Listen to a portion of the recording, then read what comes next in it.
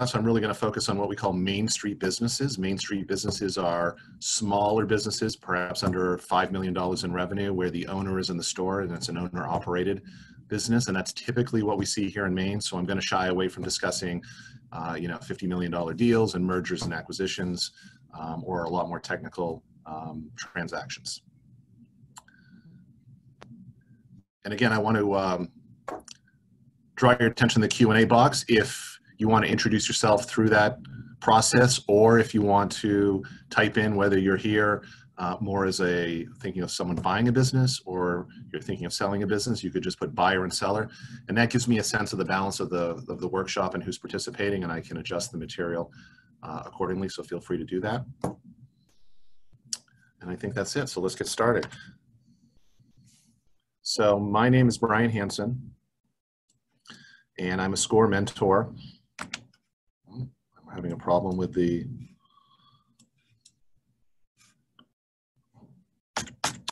Kelsey, are you on?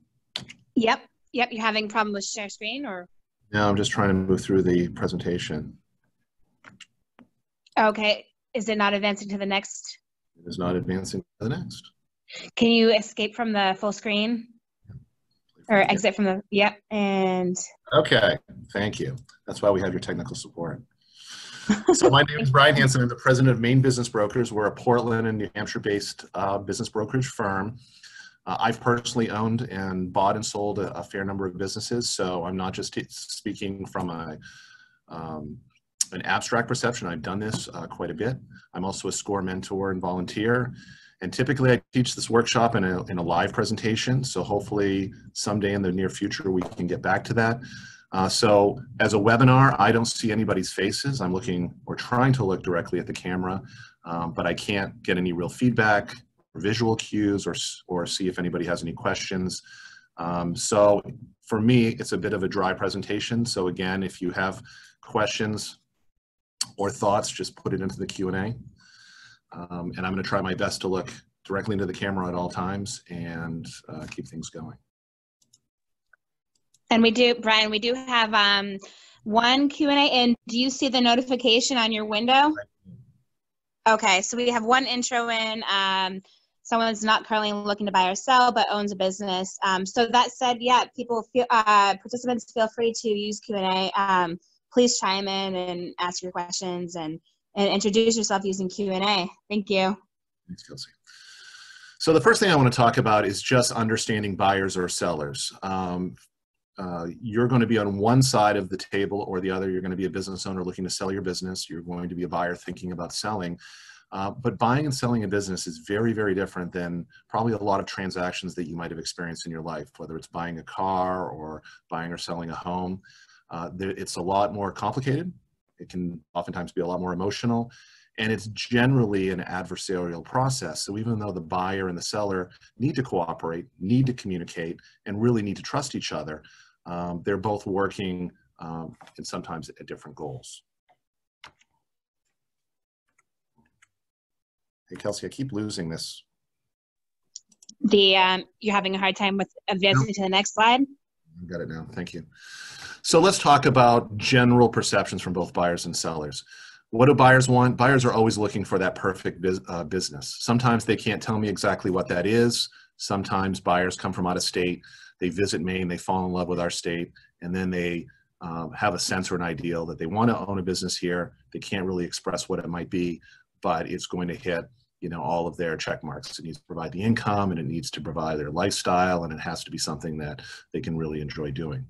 And often they're going to search endlessly for that perfect business, because generally no business is going to be perfect. There's going to be things wrong with it, or things that aren't quite where they want it to be, or it might even be in a location that's not ideal for them. But buyers are looking for that perfect business, and of course, business owners are looking for that buyer has the exact skills that they do, that can take over running the business, that can assume the operation, and of course have the financial wherewithal to buy their business. Buyers want the lowest price and the best terms, and of course sellers want the highest price or the asking price and the best terms for them, and we'll get into that a little bit later. Buyers are generally risk averse, where sellers often don't see any risk in their business. If they've been operating their business for 5, 10, 20 years or their whole life, They see problems that they've overcome, but they don't necessarily see that as risks, and they don't ever feel like their business is any risk of failing. But from a buyer that comes from the outside, they're going to want to do an analysis, and they're always going to see risks in virtually everything. And maybe the biggest risk is what happens to the business when the current owner leaves, the founder or the person that has run the business for a length of time. Do customers leave? Do employees quit? What changes?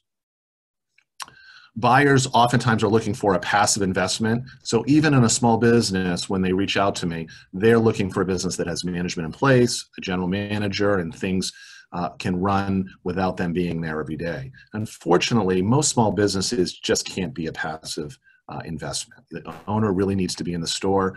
Otherwise, you're going to pay a lot of money to have professional management in place. And for most small businesses, there's probably a limit to what type of management and expertise you can hire. And sellers are going to know that their business really needs to be hands-on, so they don't want to waste their time with a buyer that's just looking to invest money but not necessarily operate a business.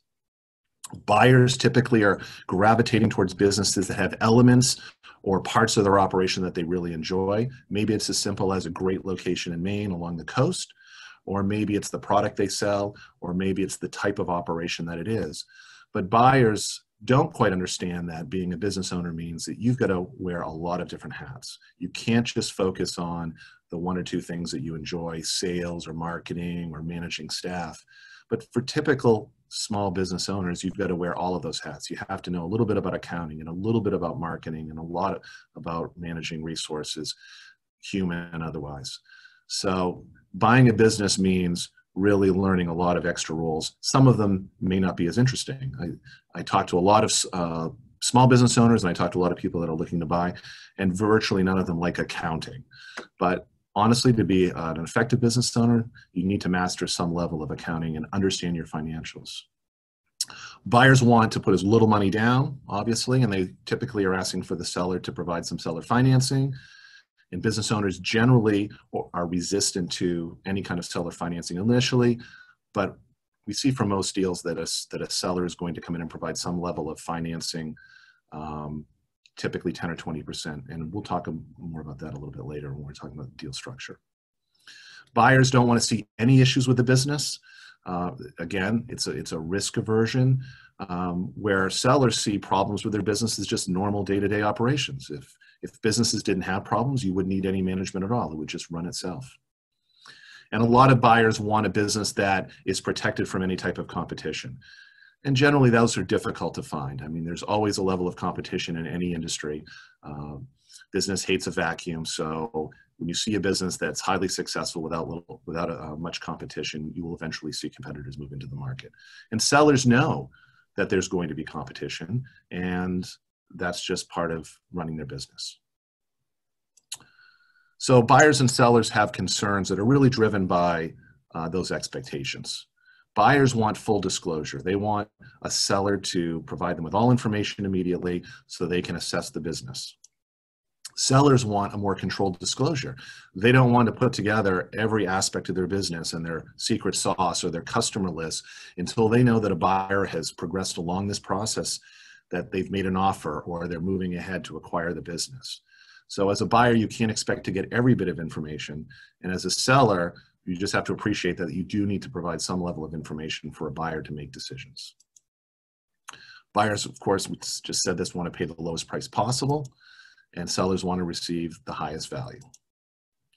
Buyers typically want to talk to staff and perhaps customers or vendors, but sellers know that they need to maintain the confidentiality of the sales, and that very early in the process, they don't want just a buyer inquiry to come in and impact their business by coming in and talking to their staff and letting it be known they're thinking about selling. So there's another controlled process too, where the more the buyer gets into the process, the more the seller is willing to give them access to parts of their business. Buyers always want a well-timed closing. Here in Maine, we often see a lot of seasonality where no one really wants to buy a business in January, February, March, and everybody wants to acquire a business, learn it, and take over right before the strong season, whether that's the summer season or the fall, winter season here in Maine. Sellers want the quickest close possible. So sometimes even when you find a good match and a buyer finds a business they're interested in and the seller knows that the buyer can make the acquisition, the closing itself could be delayed 2, 3, 4, 5 months because the buyer wants to have an effective closing that works for them from a timeline. Buyers want to assume as little risk as possible, of course, and sellers want to assume as little risk as possible, and we'll get into that when we talk about terms. There are tax consequences to buying a business. We're not going to dive into that too much today, but part of the negotiation will impact the taxable event, as we call it. So the way the deal is structured could have beneficial tax implications for the buyer, and the way the deal is structured could have beneficial tax advantages for the seller. Unfortunately, they're not the same thing. There's an adversarial relationship there where the structure that benefits the seller will hurt the buyer and vice versa. So that needs to be negotiated out. Okay. So the first question that we ask business owners is your business even saleable? So if you own a business, we want you to ask these very basic questions. What type of work does it involve? Buyers obviously are attracted to certain types of businesses based on what it entails. That can change. There's trends, right now the trades are very attractive to buyers because the housing market is still strong. There's a lot of activity with home improvement and building and construction. But right after 2009, no one wanted to touch the trades. Often buyers are coming to Maine and they are looking for a business that provides a lifestyle. So they want something that might be outdoors, that might be tourist related, that might be, again, along the coast or in Portland. But there are certain types of work that may not be appealing. If you own a business that cleans porta potties, for instance, to make an obvious example, that might not attract a lot of buyers. So the type of work that your business does will increase or decrease the appeal of your business to potential buyers. Do you have accurate records? Oh, go ahead, Kelsey. Oh, sorry. If I may just chime in. Yeah, I imagine the part of product business is tough. So there's a Q&A about what's the typical expectation for sellers to continue working on the business after the sale. Yeah, Ben, that's a good question. So typically for small businesses, a reasonable transition period is the time it takes to properly train the new owner. Now and again, I'm being very general here, for smaller businesses, that's typically 2 to 4 weeks of full-time. The seller is going to work full-time, typically for free. That compensation is built into the sale price. So they would maybe come in 2 weeks full-time, a couple of weeks part-time, and then make themselves available either through consulting or phone consulting for a period of time after that.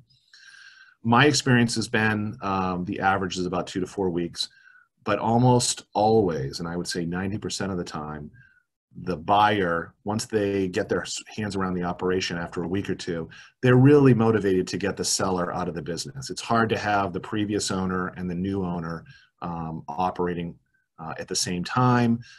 Typically, the learning curve is a lot quicker because during the due diligence process of looking at the business, you get a good sense for the operation anyway. Businesses that have employees and systems in place will have some policies that will allow the business to run while the new owner learns the operation. So to answer your questions, it's typically about a month at the most. Okay. So let's talk about the preliminary search. Oh, did I skip one? Yeah, let me go back. I apologize. Another factor that makes a business saleable or not is reliable and trained employees. Now, certainly before the pandemic, every business was struggling to even staff, and we saw a lot of acquisition activity from other businesses looking to just buy competitors for their staff, their salespeople, their production people, whatever the type of operation that it was. But having reliable and trained employees is key because often they have the institutional knowledge to continue to run the business. They often have the relationships with the clients or the vendors, and they're the people that are running the business on a day-to-day basis. So if your business is in a situation where a significant number of employees or key people might retire or leave when you do as a seller, then you really need to disclose that, because now not only does the buyer have to go through the acquisition process, financing and due diligence and everything else. But now on the day they take over, they've got to deal with a significant employee turnover. So having those people, knowing that they're going to stay on, knowing that they're going to be there for the new owner is important. Having good working systems, so we just touched on that, but a business should operate with good policies and procedures. That's just sound management practices. So if the business is chaotic, or if the business doesn't have good policies in place and the owner or the managers are there really just to solve the same problems on a daily basis, then our advice typically to potential clients is put those procedures in place first before going to market. It's going to help, whether it's a policy manual, whether you start identifying operational issues that need to be addressed by the new owner, but that can be important. Do you have a track record of earnings? The business value will depend on the historic earnings of the company. If the business is not making any money, or it's losing money, that's really a different type of acquisition that we call a turnaround, where the buyer is going to come in with more challenges, not just taking over the business, but turning it around to make it profitable. Is the owner replaceable? So this is a common one that we see here in Maine. Often we see business owners that have an outsized role in their company, whether they are the key provider of a good or service, right? So they're a craftsman, or they have a professional certification that means that they're really the only one providing the company's services, or their name or their relationships with customers or vendors is such that when they leave, it's unknowable the impact it will be, or it could be catastrophic to that business.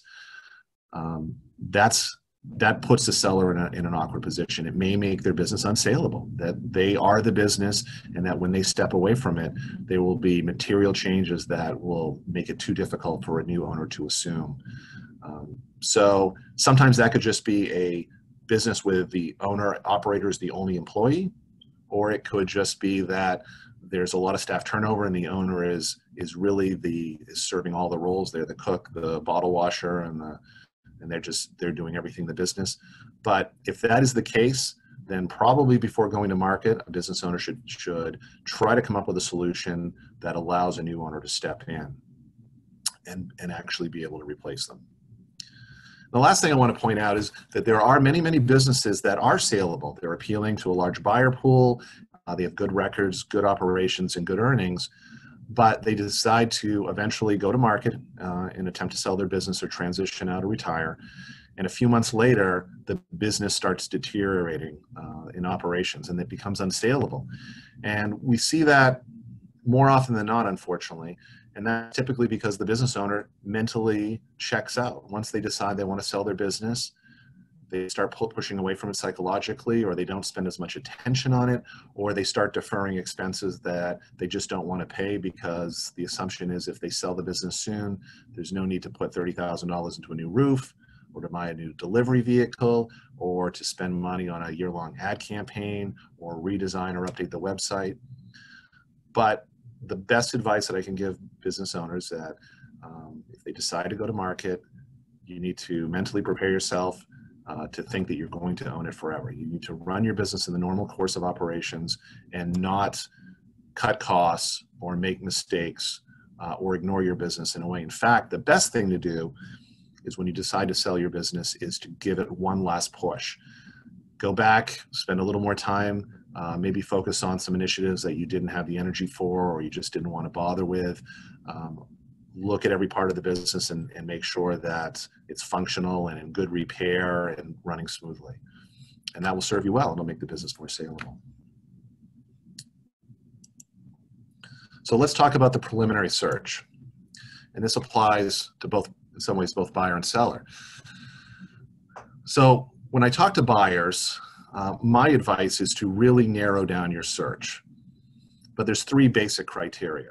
If you're a buyer, what type of work is appealing? And that also can be where do your skills lie. But if you don't like working with the public, then maybe buying a business that is public oriented is not for you.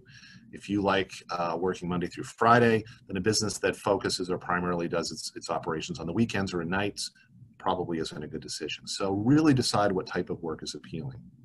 If you're a business owner and you're thinking about selling, what is appealing about your business, because ultimately that's going to sell your business for you. Yes, it is about money, but ultimately buyers are going to make partially a financial decision, but partially an emotional decision when acquiring a business. So what is appealing about your business, and how can you show that to potential buyers? The second criteria is cash flow, or just profitability, for lack of a better term here. For a buyer, if you have a minimum income that is required for you to pay your own bills, pay your mortgage, pay your rent, pay your house, your car, your insurance, then the business you're looking at needs to at least provide that level of income. But more importantly, if you need to borrow to acquire the business, then you'll need additional profitability to pay P&I, principal and interest, on the loan. And then finally, you don't want to draw every dime or nickel out of the business. You need to leave some in there. It's reserves for fixing things. It's for CapEx, as we call it, for replacing shop-worn items or repairs, or just dealing with unknowns like the current pandemic.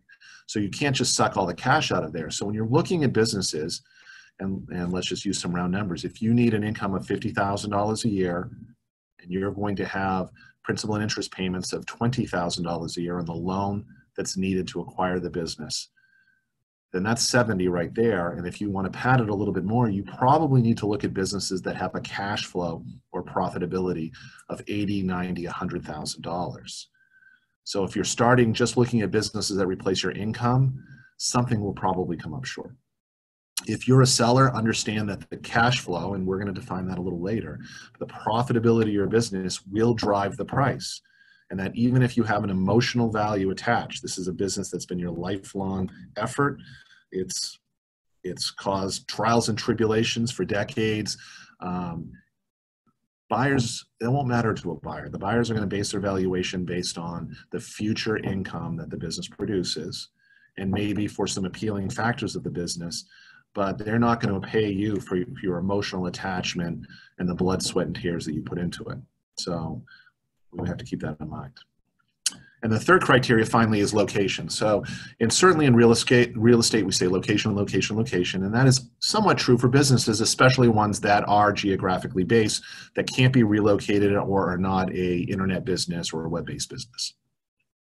So if you are a buyer, be realistic, right? It's easy to get on the internet and start searching for businesses for sale, and you see something that's, if you're in Portland, you see something that's over in Manchester, New Hampshire, or up in the county. But again, be realistic. Are you willing to relocate? Do you think that a 2-hour commute every day is reasonable?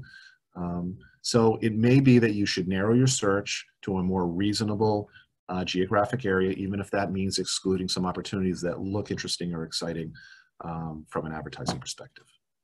And also understand that if you are a business owner, that your location does matter. If your business is relocatable, that can be a benefit. If it has a large or significant portion of its revenue that's done virtually, online, or through shipping or some other non-geographic basis, that's good as well. But if your business relies on being in a certain market, in a certain area, then just like a house, that's going to limit the certain buyers that may not be interested in that location. So those three basic criteria are really going to drive a buyer's search for a business, but it's also going to drive the saleability of a business that you might own.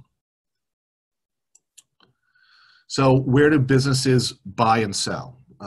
Typically for any type of commodity or asset, they're sold in markets, whether that's eBay or a car lot or Zillow, or an antique market somewhere. Those are all markets, virtual or otherwise. So business brokerage works a little bit differently for a number of reasons. Typically, business owners want to sell their business confidentially, and when they do sell, the terms of that deal aren't typically published. So unlike virtually any other asset, where you can look up what a house sold for on tax records, or you can look in Kelley Blue Book for the value of a used vehicle, there's not that much information about business brokerage, about what businesses sell for. There are some sources, but they're not readily available to the consumers. So that makes it a very inefficient market. It's hard for buyers to find a business when most businesses are being sold confidentially using advertising that's blind, that doesn't give specifics about the business. And it's hard for a seller to find a buyer when they don't want to offer that much information initially, to protect their privacy and their confidentiality of the sale. So there's three primary markets that buyers and sellers find each other. So the first one are trade networks, or within the industry.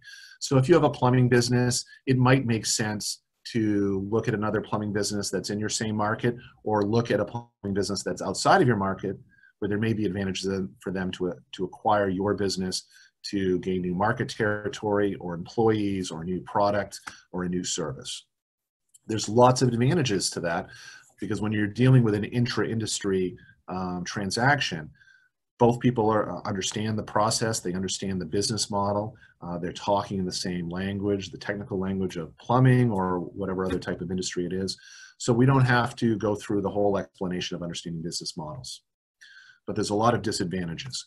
Going to a competitor, even someone that's outside of your market, there may be a risk in disclosing proprietary information, or for them learning more about your market and using that sometime in the future as a competitive advantage. There's ways to protect that through non-disclosure agreements and non-solicitation of employees, but it's still difficult, and there's a real leap of faith for a business owner to go out to their competitors or synergistic businesses in their market or nearby and let them know they're for sale. It's very hard after that to keep it confidential, and they could lose a trade deal with a particular vendor, or a key client could hear that they're thinking about selling, and they could take that as a sign of weakness and start shopping around. So there's a lot of downsides to that, to find buyers and sellers in the trade network. The second market is in-house. Often a business owner will come to me and say, I've got a key employee, and they would be a perfect new owner when I eventually decide to sell or retire. That sounds great.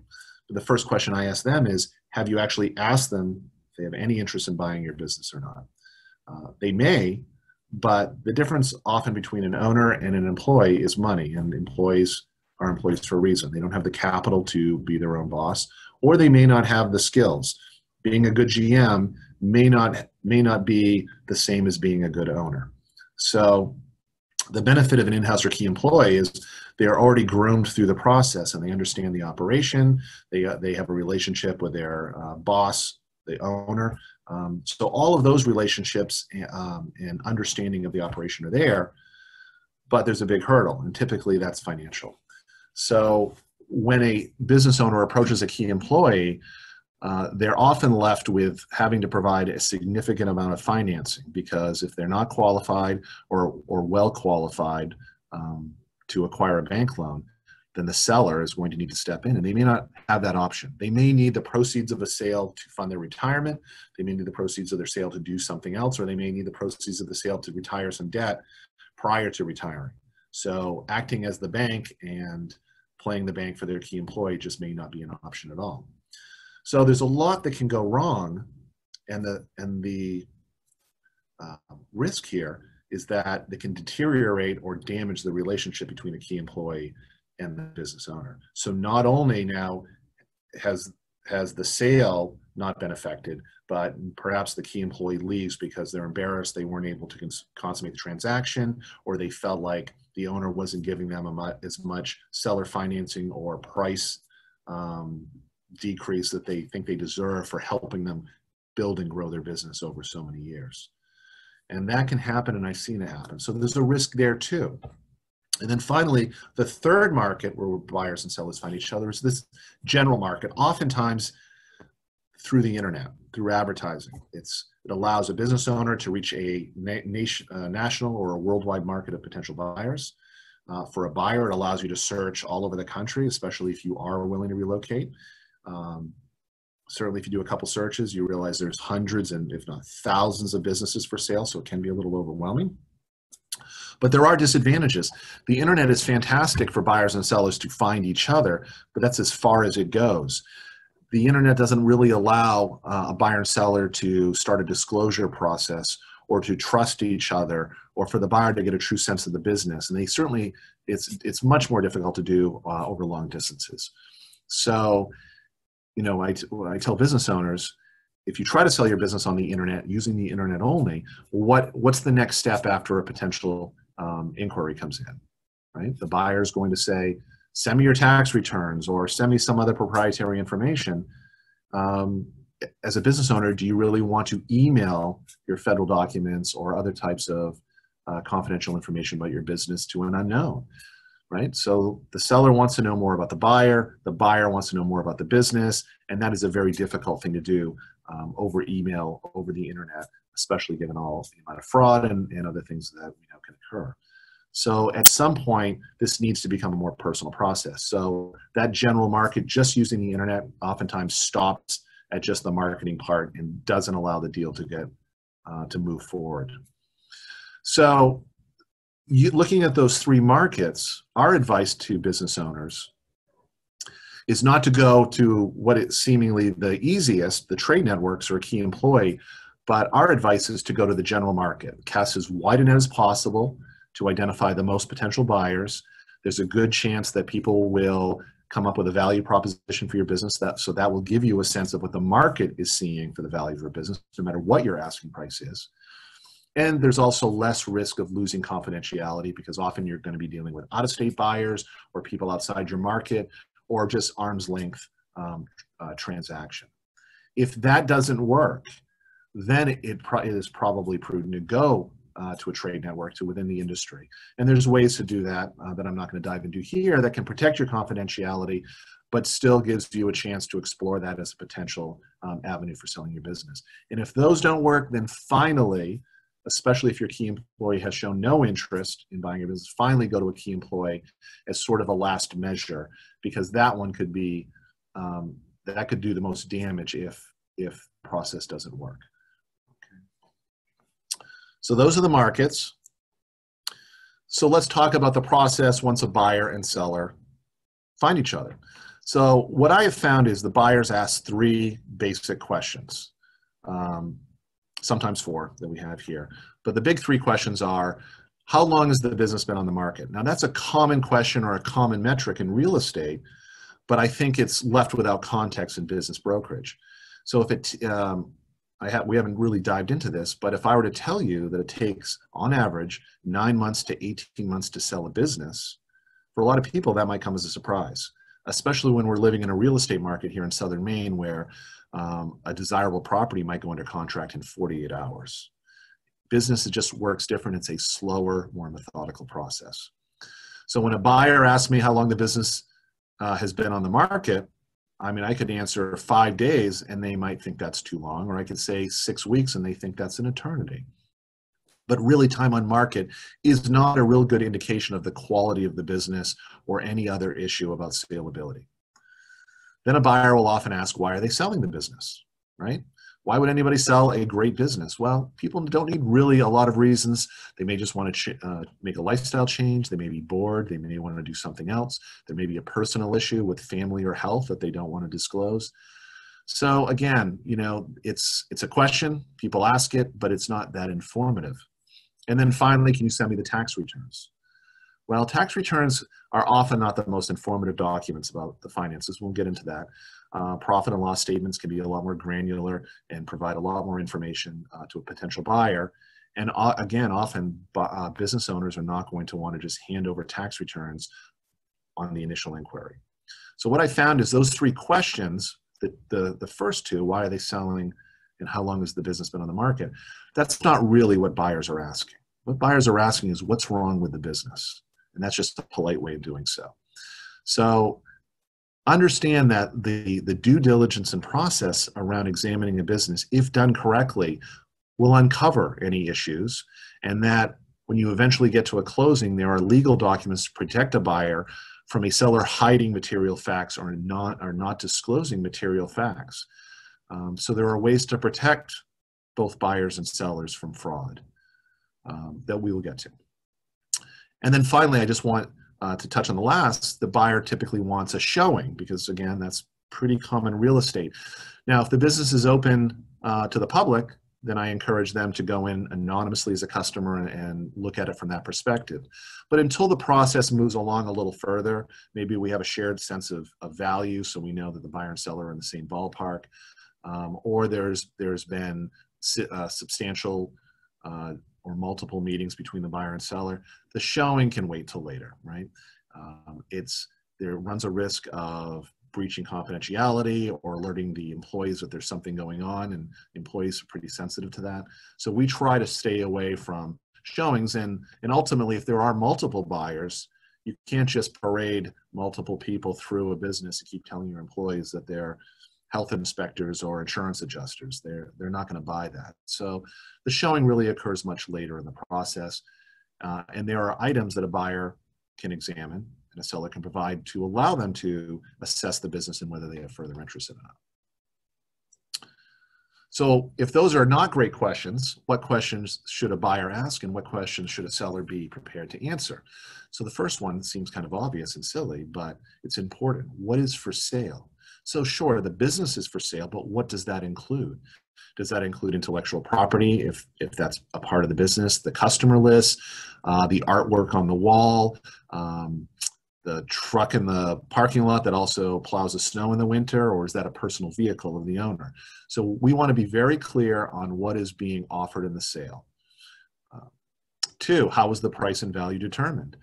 So if you own a business, yes, there's probably a price you would like to get, or there is a price you need to get to retire or to do something else. But that may be disconnected from what the value of your business is. So it's fair for a buyer to say, how did you get to that price? Can you walk me through that? And a little bit later, we're going to talk about a basic valuation method, but there are understood principles to valuing a business. And if a seller says, well, that's what I want, or that's what I need, that's not a great answer. You should be able to walk them through and say, how does this value tie into the profitability and the cash flow of the business? And the third question a buyer should ask is what information is available. And a seller should be able to provide basic levels of documentation, we call basic due diligence, to allow the potential buyer to examine the business from a financial perspective and an operational perspective to decide whether they want to buy it or not. So what does that basic due diligence look like?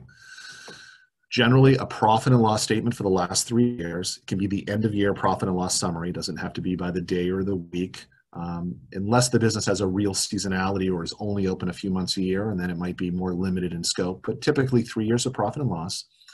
Depending on when we are in the current fiscal year, a current year-to-date performance. So in January, it's probably not that important, but now we're in September and October. So buyers are going to want to see where the business has been for the last 9 months, especially the impact of the pandemic on the business operations. Customer or product mix, without defining exactly who the customers are. They could be customer 1, customer 2, customer 3. But one of the things that might be important for a buyer to know is if there's a customer concentration. If a single customer or source is responsible for 20% or more of your business. And again, that can change from industry to industry, but a customer concentration can be a critical factor. If that customer leaves when the current owner retires or moves on, then that has a significant material impact on the business. So that should be disclosed. A list of assets, or basically what's for sale that we just discussed. What is included in this business for assets, tangible and intangible, right? So it doesn't just have to be hard items like desks, chairs, and computers. It can be intangible assets too, like the trade name, the website, the 1-800 number, intellectual property, and those types of intangible assets. Basic real estate details, if you lease or own the property, whether the property is for sale or included in the business. What is that going to look like for the new owner? Are they leasing it? What will they pay for a lease rate? Is the lease transferable? So those basics. And then finally, just general employee information. What is everybody's roles? Are they getting paid hourly? Do they have benefits? Is it a salary? So not full name, social security numbers, and detailed payroll records, but enough that a buyer understands the ebb and flow of the operations, the staff coverage, and who does what and where the critical employees lie. And that basic information there, again, it's a general list for most businesses, should provide a buyer enough information to determine if they have further interests, and even gives them enough information to put together an opinion of value. So if you're a buyer and you get that information, that should give you enough to keep the process going. And if you're a seller, that is the basic information you should be prepared to supply in a timely manner. So if a buyer finds a business that isn't willing to share any of this information, my advice is to turn around and leave. Maybe they're hiding something, maybe they're not, but that low level of cooperation is probably indicative of what the whole process will look like in the future. And that's probably someone you're going to have a difficult time negotiating with or dealing with. Okay. So let's talk about valuation. So first off, business sales are structured as either an asset sale or a stock sale. We're generally going to talk about asset sales, but let me just throw out sort of the broad understanding. Almost no businesses now are structured as a stock sale. A stock sale is when the buyer purchases the stocks or the certificates of the company, right? So it's like going on the stock market and buying shares of Ford Motor Company.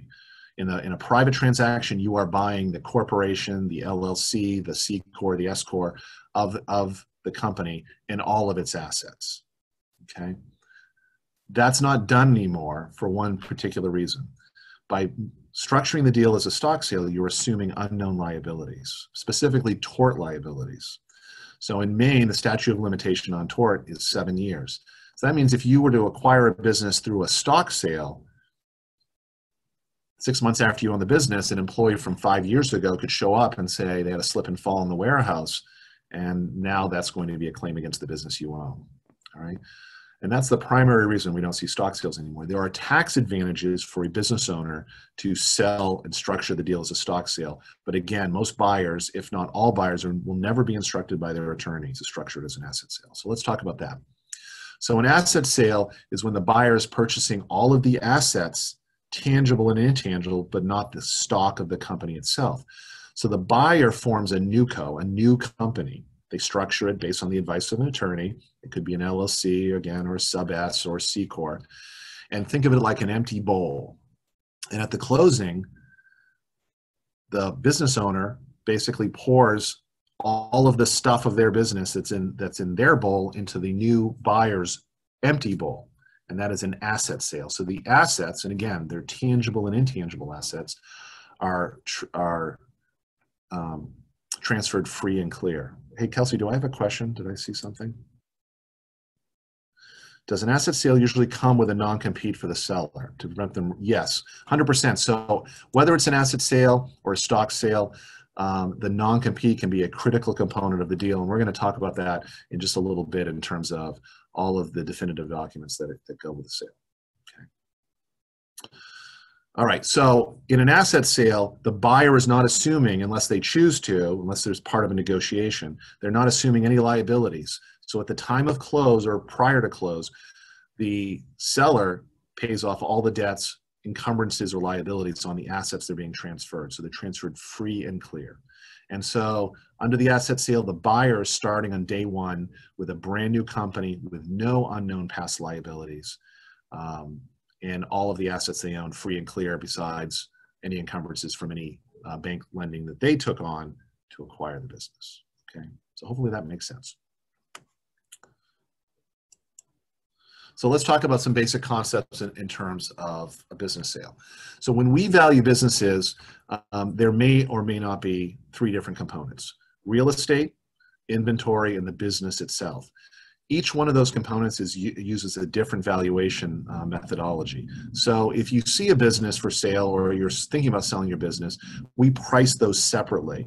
Now we can add it all up into what we call an enterprise value for the entire business and all of its components. But from a valuation standpoint, we want to make sure we value discretely, because just putting a lump sum on a business can hide pricing disparities that we want to uncover. So I'm not going to get into real estate valuation. I think that's a college degree. So we're not going to get into that. But understand that there are very clear ways to value commercial property and real estate in general. Inventory is valued at its cost, not at its sell price. It's very hard to buy everything at retail and turn around and sell it at retail and make any money. So inventory is valued at its cost. I apologize for a second, I want to go. see the next slide, of what we call clear and saleable inventory. So if you have inventory that's old, if you have inventory that was sitting in a window and is faded, if you have returns that are in a box that's crushed, that's not what we call clear and saleable inventory. So it's a cost and clear and saleable. And then finally, the business itself, and we're going to get to that in the next couple of slides. Cash and receivables. In an asset sale, the business owner keeps the cash in the bank and the receivables. The receivables, all receivables are is money they have not yet received for goods or services they've already provided. So that's theirs as well, right? So if you look at the business you're acquiring and they've got $50,000 sitting in their checking account, that stays with the seller. That doesn't come along with the deal unless you want to pay $50,000 for $50,000 in cash. Finally, we're going to talk about owner discretionary expenses. So many small business owners run non-business related expenses through their business. They do this for tax reasons, to reduce their taxable income. That's generally why they do it. So sometimes we see fishing boats and airplanes or vacations or personal health care or personal automobiles or family cell phones. They get run through the business. What we want to do is identify those, because the new owner can continue that practice, or they could have their own discretionary expenses, but those are non-business related expenses. Those are just run through the business for tax reasons, and they don't actually have a material impact on the business. They're not a direct business expense. And most businesses have some level of that, but it can distort the financial performance of the business, because again, the business owner is trying to reduce their taxable income to pay less taxes. And to do that, you need to make your business look less profitable. As a seller, you probably want to try the different direction and make your business accurately profitable. And by identifying what your discretionary expenses are, it helps the buyer assess the opportunity more clearly. And then finally, we're going to use terms like EBITDA and EBITDA. So earnings before interest, taxes, amortization, depreciation. These are accounting terms, and they're basically, we want a clear idea of profitability before distortions that are provided by tax law, like depreciation or amortization, or taxes, which is dependent on the owner of the business, right? A corporation could own a smaller business and pay a different tax bill than a single individual owner could. Or a single individual owner could have passive losses that they could write off against their business gains or business profits. So taxes are distorting. Yes, if the business is profitable, generally you're going to pay taxes on it. But we want to look at the profitability before taxes come out, because again, they're owner dependent, before depreciation is adjusted, because that's an IRS allowance, before amortization, because that's a non-cash deduction. So we want this clean number of profitability. And there's many interchangeable terms. Sometimes it's called cash flow to owner. Sometimes it's called SDE, sell the discretionary earnings. There's probably 50 names that we could come up with. But to keep it technical, we're going to use EBITDA and EBITDA. We'll get into that in just a second. So for a buyer examining a business, or even a seller understanding their financials better, we want to recast the financials that we are given, and we want to recast them to a new one-owner situation. So oftentimes businesses are run by partners or husband and wives, where there might only be one salary taken, but both people are assuming roles and actual real jobs in the company, or family members may be helping out in a busy season, or kids may work during the season. There could be a lot of things to distort some of the expenses for the business. There can be discretionary expenses we just talked about. The business owner could own the real estate and pay themselves rent that's either higher or lower than fair market value. So there's a number of things that can distort the financial profit and loss of a business. So what we want to do is recast it and say, what is this business going to look like when the new owner takes over, if they don't run any discretionary expenses? So we want a pure snapshot of those business financials. We want to examine the cost of goods. Do they look normal for the industry? Why would cost of goods matter, or why would it change with a new owner? Maybe the current owner has a favorable trade deal that they can't transfer to a new owner. So for instance, we just did some work with the Dairy Queen, and the Dairy Queen contract for the product was a 20-year-old contract that Dairy Queen will not honor anymore. It was grandfathered in. The new owner basically had to negotiate a new trade deal with Dairy Queen, and that changed their profitability for the business for them. So cost of goods can change. We want to examine all the expenses, not only what expenses are there, but what expenses aren't there. If the business owner's cousin is doing all the snow plowing and grounds work for free, the new owner probably will not get that same deal. So we want to make sure that expenses that the business is incurring are shown on the profit and loss statement. And we want to make sure that one-time expenses or expenses that aren't business related, like discretionary expenses, are taken out. So we have again, a snapshot of what this business looks like from a purely business standpoint and not being distorted by what the previous owner did, or potentially what the new owner might want to do once they buy the business.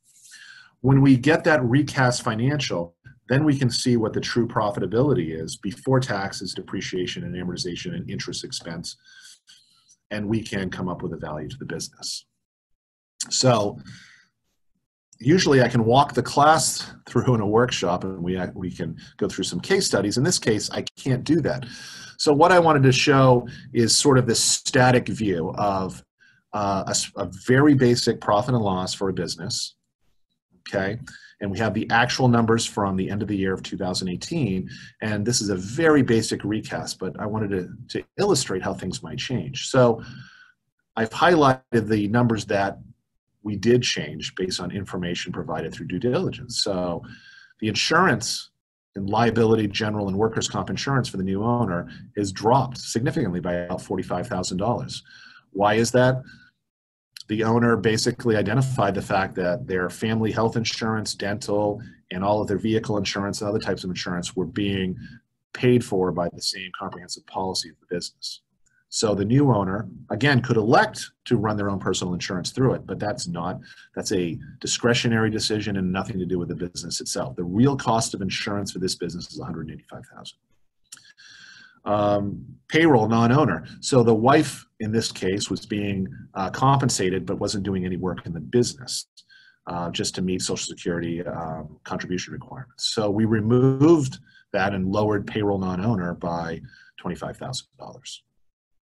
Rent increased. So in this situation, the business owner owns the real estate and was just paying themselves a nominal rent because they own the property free and clear.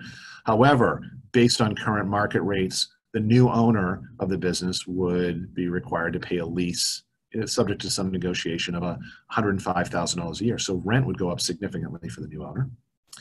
There was no repairs and maintenance. That was done through a separate company, so we added back a reasonable level of repairs and maintenance for the facility under a triple net lease. Travels, meals, and entertainment are discretionary typically for this business. We didn't see it as a real marketing angle, so that was removed. Vehicle, fuel, and maintenance, there was some personal vehicles that were in this cost structure that were removed. And miscellaneous, there was a lot of discretionary stuff. So once we clean that up, and this is, again, a very basic example, we can see that, all right, we reduced some costs, but others increase. So it wasn't quite a wash, but it did change profitability, where under the previous owner, we could argue cash flow to owner was the $260,000, $270,000 range. But for a new owner, that actual profitability would be reduced by $30,000 or $40,000. And that has a real impact on the asking price of the business. Okay. Let me just pull up. I just wanted to make sure I wasn't missing any questions, Kelsey. Yep. I think you had touched on the asset sale one earlier, correct? Yep. We're going to talk about non-competes in a little bit. Okay, thank you. Sure. So the three components of business valuation are real estate, inventory, and the business itself. So I touched quickly on inventory, and real estate we're going to ignore for the purposes of this workshop. So I wanted to introduce you to a very simple rule of thumb for business valuation, which is fairly accurate. It's going to get you within 2, maybe 3 standard deviations of a more complicated process. So consider like 85 or 90% accuracy rate versus doing a much more involved business valuation. And those are earning multiples. And basically it says that a business is worth X times its annual earnings. All right. Now, if we were to lump all small businesses between zero revenue to $5 million in revenue, these Main Street businesses, we were to lump them all together, all of the sales transactions for the last 20 years, and average them all up. The average for small businesses is 2.4. Businesses sell for 2.4 times their cash flow. Okay, so we wanted to define cash flow a little bit better, but I wanted to get that range. If you're familiar with the stock market, we often see an EPS, earnings per share multiple, and sometimes, for instance, with Amazon or Tesla, it could be 1,000 times earnings. Those are much higher multiples, but those are much larger companies, access to international markets of credit and professional management and public borrowing capacity. So there's really no comparison. Small businesses are inherently risky. They don't have in-house corporate counsel, often aren't large enough to have human resource departments and accounting departments. They are susceptible to macroeconomic trends, to exchange rate risk, to shipping risk, and just lack of capital risk. So small businesses tend to value on the lower end than a business that might be worth 50 or $100 million. So it's a little common sense, but I think I often see business owners surprised. They feel like that's a very low way to value their business. It's the common question to me is, well, I could run my business for 2 to 3 years and shut it down and I would have the same thing. Yes, that's right. That's correct. It's a hamster wheel in a business. Unless you do things to the business to make it more interesting, profitable, or enticing, it's always going to be that multiple between 2 and 3 times on average. And when you stop, that's what the sale price is going to be. So let's tying it all together. We need to know what we mean when we say the cash flow of the business to which we can apply a multiple. And cash flow of the business is EBITDA, earnings before interest, taxes, depreciation, amortization, plus owner's salary or owner's compensation. So again, if the owner is taking compensation instead of a paycheck, but they're paying their personal vehicle through the business, that's the same thing as taking a paycheck for compensation. And we add all of that up, we get this SD, seller discretionary earnings, or EBITDA-O, if we want a technical acronym. And once we have that number, we will apply the business multiple and to get to the value, plus the value of the inventory if applicable, plus the value of the real estate. So in this chart, I just used 3 as a placeholder. And again, that multiple could range depending on the type of business. So there are online databases that provide us, they're subscription-based, that provide us a way to run searches and see what average multiples look like. And averages are much more useful. You can always find a business that sells for a huge premium or another business that gets sold at a discount. Maybe there could be a story behind that, a health issue, a crisis of some sort, or just a speculative bubble. So we want to look at multiple transactions so we can get a more accurate reading on what a multiple might be. So in this case, I ran a report for food markets between, I think, $2 to $5 million in revenue. So this would be comparable to like a small Hannaford's or a small IGA market. And if you look at this report, the bottom section here, Kelsey, can my cursor be seen? Let's see. Cursor. Are you moving the cursor? I'm moving my cursor. No? Yeah, I can see it, but it's pretty. Yeah, I can see it, but it's pretty small. Yep. I'm just curious. So this bottom section are 6 actual sales of a business by the SIC code and the type of business they are and their gross sales. The SDE, that's the seller discretionary earnings, or EBITDA-O, that we just discussed. So it breaks all sorts of things down, but we're interested in averages, and that's where the middle section, transaction summary, is important. And so what I've labeled I here is the average multiple, the mean.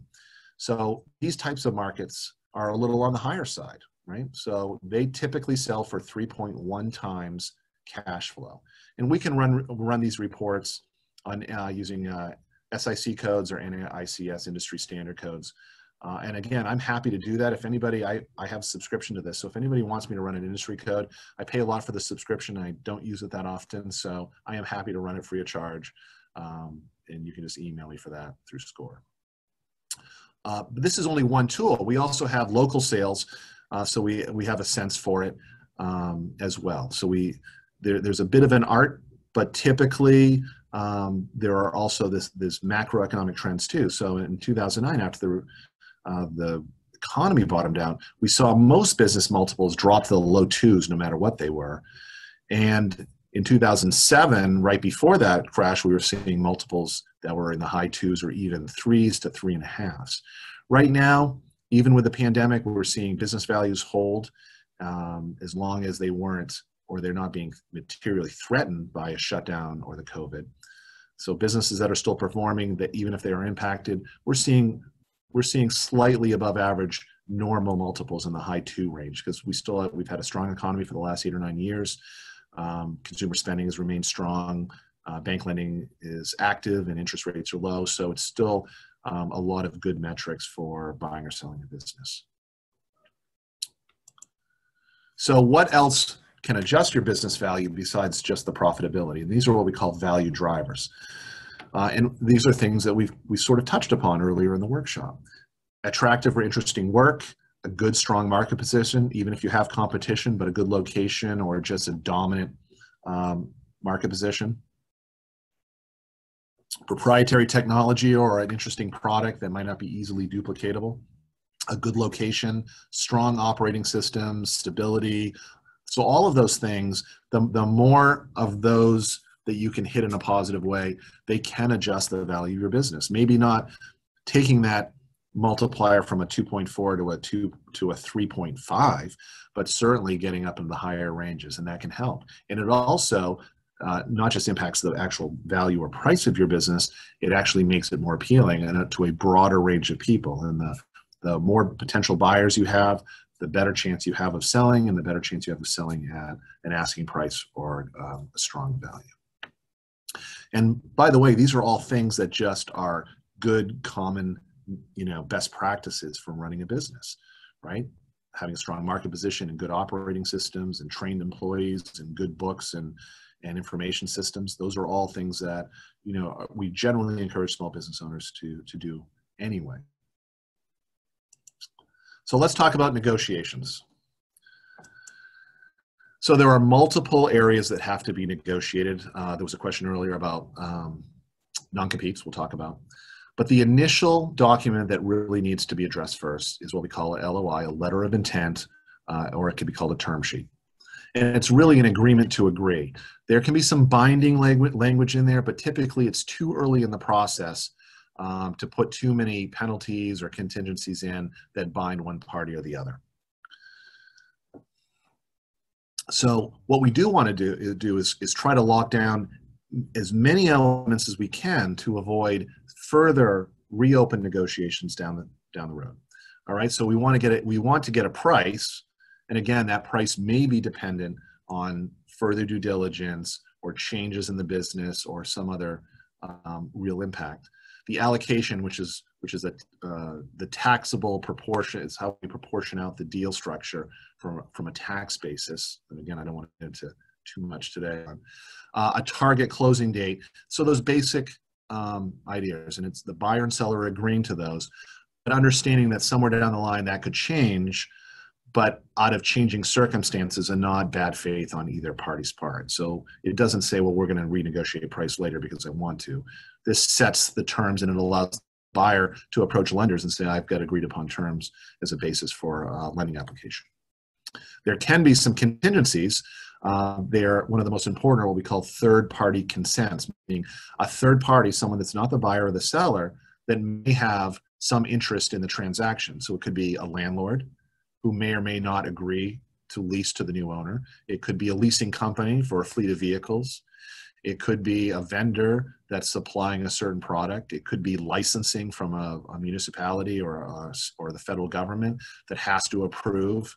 So it's not necessarily that they will deny the transaction, but they have a say in it. And so we want to make sure that we've clarified what those third-party consents are, and we have to deal with them in fairly short order, because you don't want to get closer to a close when both buyer and seller have incurred costs, both legal and accounting and time, and then find out there's a third party that just refuses to transfer an agreement or just doesn't agree to play along with the deal. So we want to make sure that that gets clarified. Other contingencies that are common, of course, are like financing contingencies. The buyer may put a contingency in that they need to get bank financing of 80% loan to value or something similar to that. There is typically a deposit, a good faith deposit provided by the buyer that is put into a recognized escrow account, typically with a broker or an attorney. That is not a non-refundable deposit, although parts of it could be made refundable over time per this agreement, but it's showing good faith on the buyer's part. The buyer may also ask for what we call a no-shop clause or an exclusivity clause, basically saying, listen, I'm putting a good faith deposit down, we've agreed to terms, and we've executed this letter of intent. At the same time, I have a lot of work to do. I've got to do due diligence. I have to go to banks. I probably have to look at giving a notice at my job just in case. And there's just a lot of things that I now have to perform on my side for responsibilities. So I want you to take this business off the market for a reasonable amount of time so I can get these things done. Because what I don't want to do is start all of these processes and for you to take my offer and to shop it to other people in the hopes of bidding it up or getting a slightly higher offer. And that's a fair and reasonable expectation for a buyer. Businesses rarely have multiple offer situations at the same time. A seller can still use a legitimate written offer that's agreed to try to drum up interest through other buyers that may not be as far along in the process or have just initially opened an inquiry. However, from the seller side, taking the business off the market has a real cost as well. So that's where some of that deposit may be forfeited.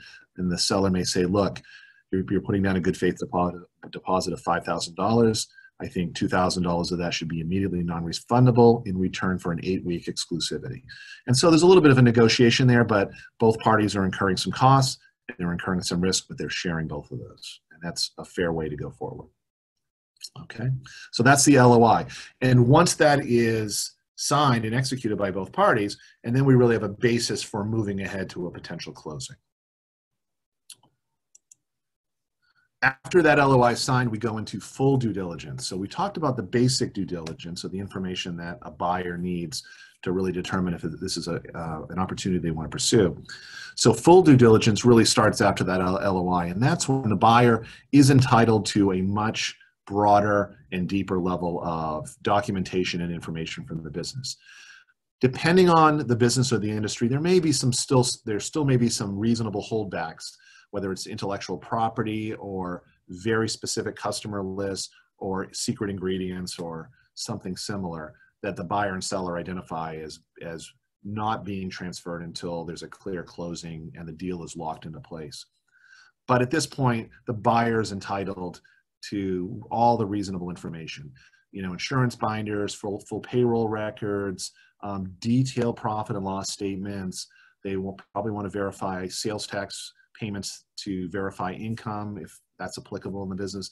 So again, it's industry specific, but the buyer now wants to start verifying all of the information the seller provided.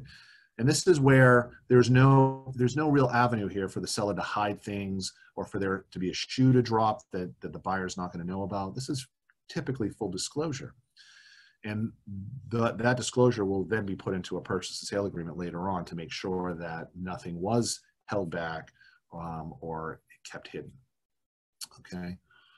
Now, as much right that the buyer has to demand this information, I also want to make it clear that the seller, it's incumbent upon them to provide this information in a timely manner, because dragging this out, not being able to produce accurate records, that will probably kill the deal. So be prepared to answer and respond to reasonable due diligence requests in a timely manner. If they ask for P&Ls by the month for the last year and it takes you 2 or 3 months to provide that to them, then there's probably going to be a problem. So these are systems that we want to put into place. We want a business owner to have in a place prior to going to market, so they're not spending months with their accountant trying to suddenly update their accounting systems to provide timely reports.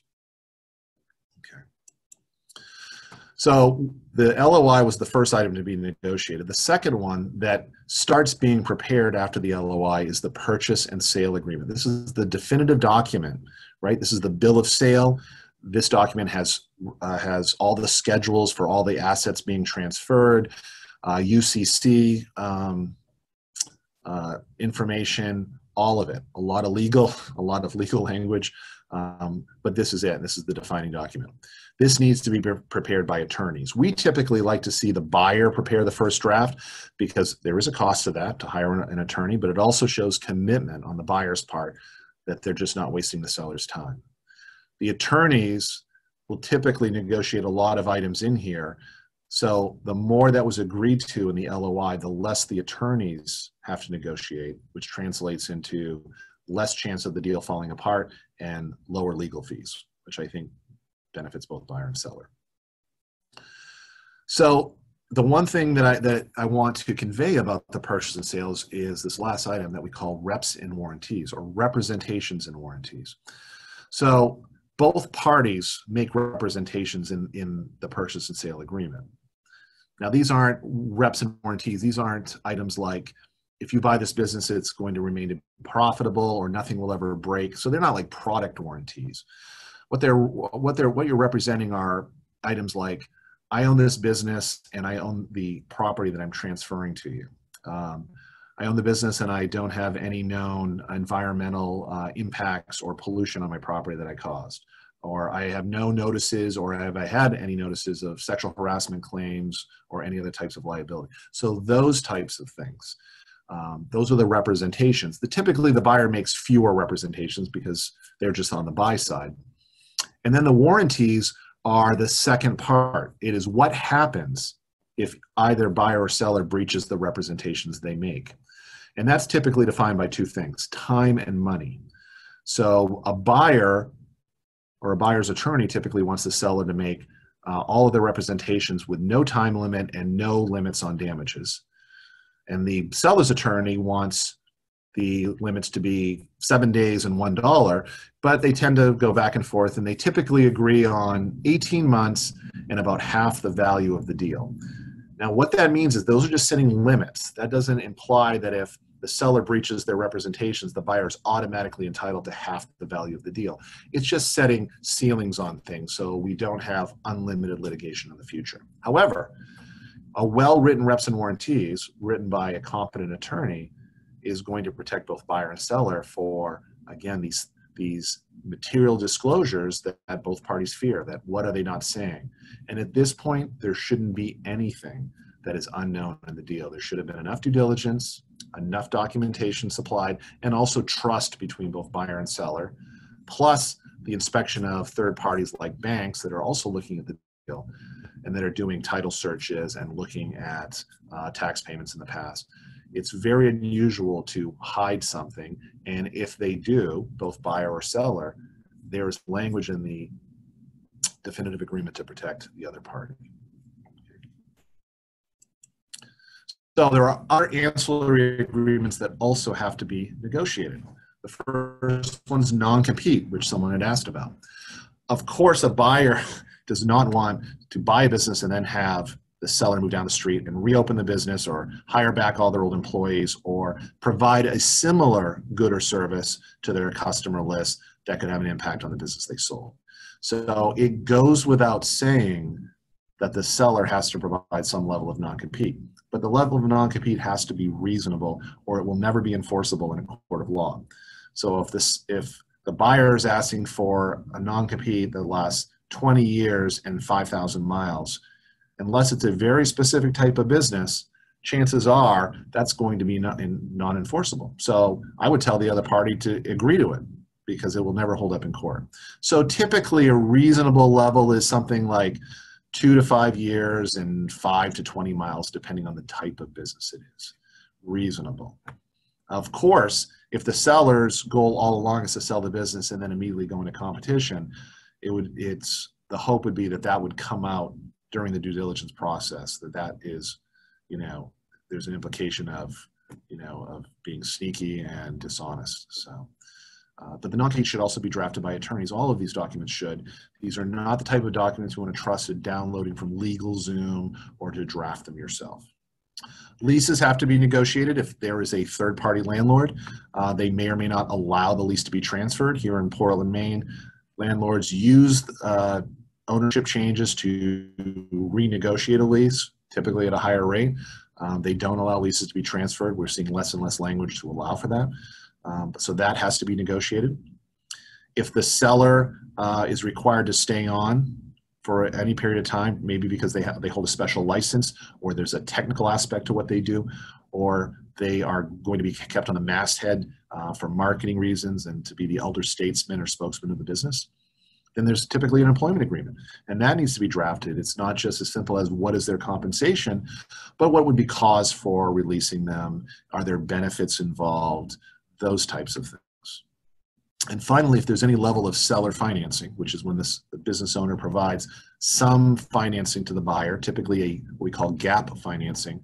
So gap financing would be what the buyer brings to the table for down payment, what a bank or third-party lender is willing to supply. That gap, the asking price, may or may not be provided by the seller. For the last few years, it's been pretty typical to see about 10 to 20% of the agreed upon deal to be financed by the seller. But again, it'll depend. Banks are lending aggressively now, so we've seen some deals that it doesn't require any seller financing at all. But if the seller does finance, that's a promissory note. It's a lending document, just like you would have when you're borrowing money from a bank, and that is a financial instrument. It's a debt note, so that needs to be drafted by an attorney too.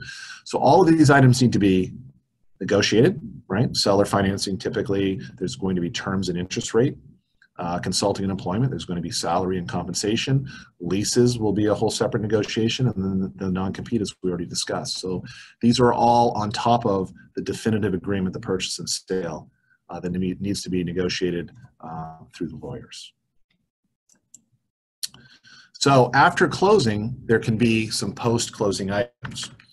There might be some escrow money as part of the deal held aside. Sometimes the buyer requires part of the purchase price to be held back until they are properly trained.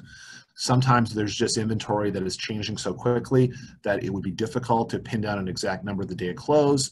So it's easier to assess what that number is the day after or a couple of days after, when all the records can be put together.